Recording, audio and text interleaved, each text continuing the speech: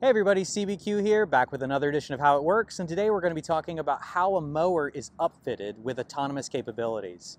So I'm out here in the field, and we've got a mower out here with two of our field techs. We're doing some longevity testing, and I've got this one here that we're going to be talking about. So how does a mower really get upfitted to enable the type of control that we do to enable auto-striping? Well, first we have to talk about something called drive-by-wire. Now, drive-by-wire is just a fancy term for how to take digital or electronic signals and convert them into physical or mechanical signals that could enable lap bar left or lap bar right sort of control signals to be sent to the mower. Now, to do that, there's a protocol that cars have been using for a long time called CAN bus. CAN bus has been around for a long time. It's a very robust, rugged protocol for communication, usually used in a lot of cars and vehicles. And it's actually how a lot of the self-driving car companies like GM Cruise, Tesla, the Apex AI systems all work. If you have CAN bus control, you can then enable very precise physical control of this mower. So the first step was getting CAN bus and drive-by-wire technology on a mower. And we've done it. So let's go take a look. So most of you are probably used to seeing physical linkage, rods or something connecting to the hydraulics in a mower like this. Well, this mower doesn't have any. Let's take a peek at it. So my engineering team is going to kill me for showing you this because this is a prototype unit, so ignore the wiring. We're cleaning all that up. Trust me, they're already cringing about that. But when we look at this, you'll notice there are no physical linkages in here. These pumps are the first of one of a kind with something built by Hydrogear. These are the SmartTech RF pumps. They're ruggedized. They've been in production, they've been in development for many, many years, and they've done an outstanding job with them. Let's take even a quicker sort of peek at it. When you pull this off, you're going to see these pumps right here have a cable going to them that is very ruggedized and speaks CAN bus. So our system, as well as the actual controls themselves, send a digital signal that can control pump left and pump right, and it is very precise.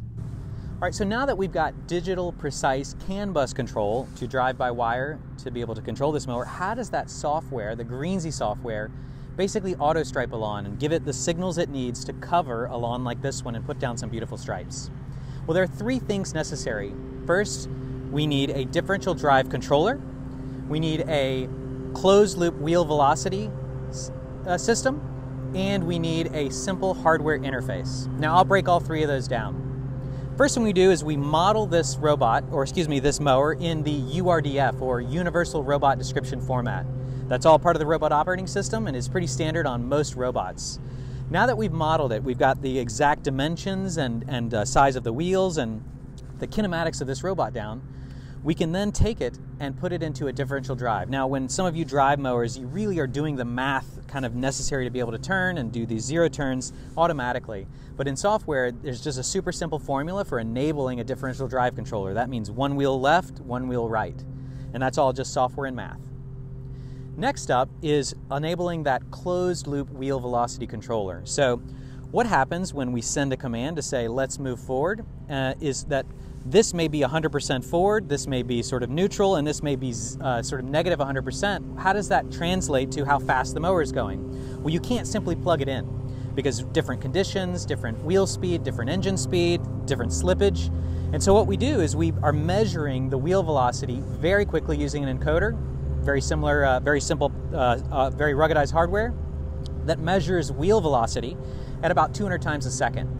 So it's constantly calculating. So if our software tells this wheel, I need this wheel to spin at 3 meters a second, it very quickly ramps up to 3 meters a second and does it very smoothly using a PID to get there and very easily tone off. Now, it doesn't jerk back and forth. We've toned all that out, and it does a very good job of keeping that right at 3 meters a second if that's how fast we need this one to spin.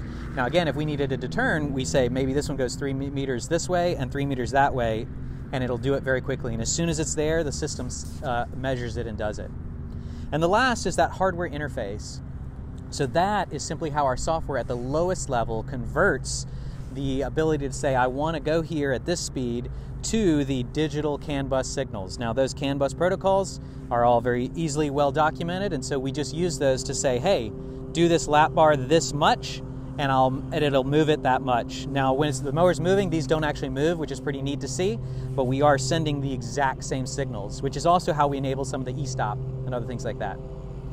Now, that's how it works, and that's how we enable autonomous control. Whether or not it drives as well as, say, Ed Wright, who is very good at driving a mower, well, we'll have to put that to the test this season. That's it for this video. Please let me know what else you'd like to see, whether or not how it works. We'd love to show you more about GPS, cameras, ultrasonics, and other details of this mower. Shoot us a note in the comments and let us know what you want to see more of. Thanks again. See ya.